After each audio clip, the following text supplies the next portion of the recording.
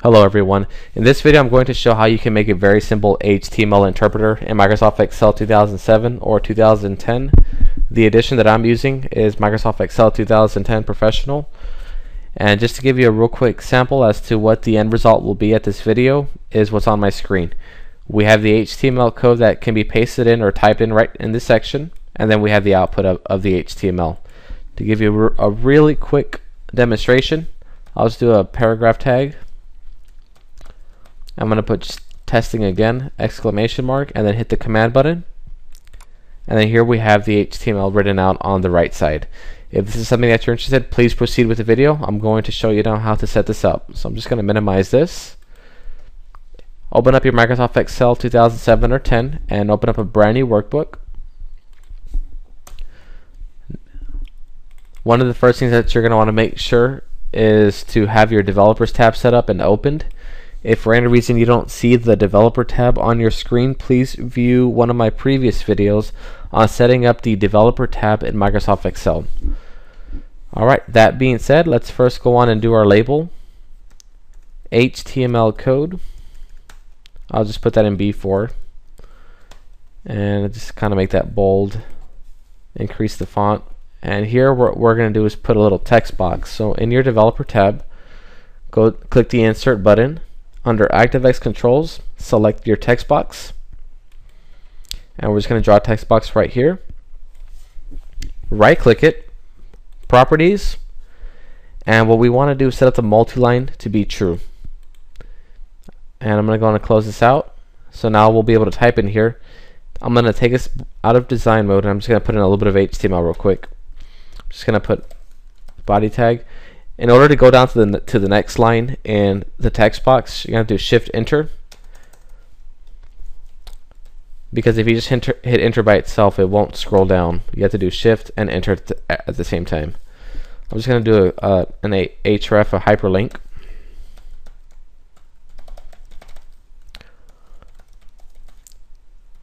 And what we want to do next is do the output of the HTML. And again, I'll increase the font size. Now, in order to output the HTML, what I'm using is the web browser control. And so I'm going to go to my developer tab. Under Insert, select that. You're going to click the icon that has the hammer and the wrench. Scroll down until you find Microsoft Web Browser Control. Select it and hit OK. Go on and draw it onto your form. Size it to your preference. And then the last thing I'm going to do is insert a command button under ActiveX controls. Command button. Select. And I'm just going to right click it. Properties. Under caption, I'm going to change that to generate. I'm going to close this window. We're still in design mode, so I'm going to double click the generate button. And what we're going to do is do web browser 1 dot navigate, and we're going to do about blank 2. And then the next thing we're going to do is web browser 1. I'm just going to copy and paste this just to make it a little bit easier on me. Web browser 2 dot navigate about blank. The reason why I go to this web page first is just to clear out any kind of document memory that's currently in the web browser. And then we're going to go to about blank. So just this one just clears it out. This one will just give us a clean screen right here. The next thing we're going to do is web browser 1.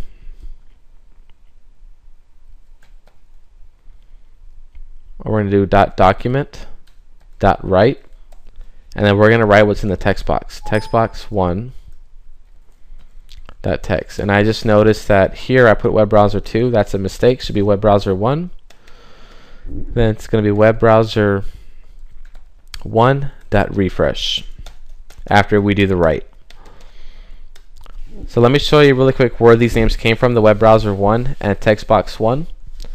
Web browser 1 is this control. If we were to right click it and select properties, we see the name of this control is web browser 1.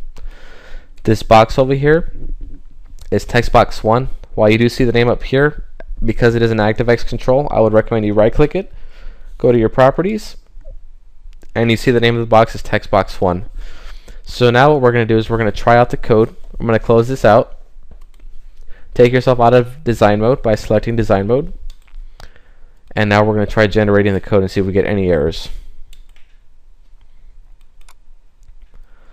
For the very first time that you try this out, you're going to have to click it twice. But here we do have the code here where it says click here. So the next thing I'm going to show is how this is a full-blown web browser right here. If right here I have an Ahref hyperlink going to google.com saying click here. So if I click it, it's going to take me to google.com. So whatever code you paste on the left side will be thrown into a web browser, and as long as you don't depend on some kind of server to run the code in the back end, you're pretty much going to see what the preview is going to look like. So if you have any kind of basic HTML code you want to try out, you can go on and paste it into this box and try it out on the web browser control. I'll tell you, on my part, for personal projects, I have found this very useful because many times on the back end I'll have some kind of document that I want to create using HTML and I want to show it to the user through HTML. You might find this very useful. If not, I mean, this can also be a fun experiment. So I hope you really enjoyed this video, and thank you for watching.